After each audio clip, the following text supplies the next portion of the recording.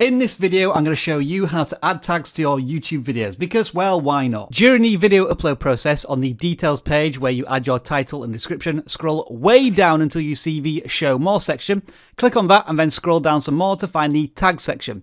Alternatively, if you've already finished uploading your video, go to the details page from the content screen in the YouTube studio and scroll down until you see that show more section again. Click it and again you'll find the tag section a little further down. It's not that easy to find really, is it? We'll come back to that later. You can start typing out single words or phrases into this box. Press enter and this will create the video tag.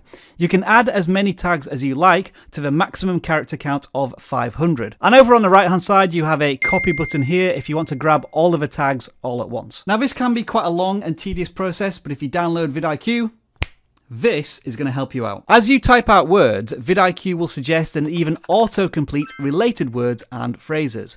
And once you've added one tag, vidIQ will then start recommending related tags which you can simply click to add to your video, saving you tons of research time and grunt work. However, if you are so lazy that even that looks like too much hard work, then let me show you this cool little hack. When you search on YouTube with vidIQ installed, you can click this toggle to show all of the tags videos are using.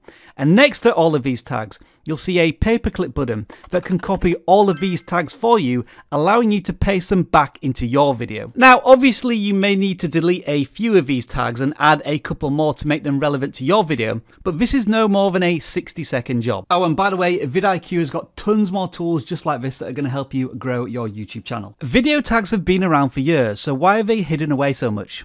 Well, because they're not very important anymore. On its own support page, YouTube says that tags can be useful if the content of your video is commonly misspelled. Otherwise, tags play a minimal role in your video's discovery. And while all of this may be true, there is still some value to doing keyword and video tag research. And it's all explained in this video over here, along with a lot more YouTube algorithm facts and myths.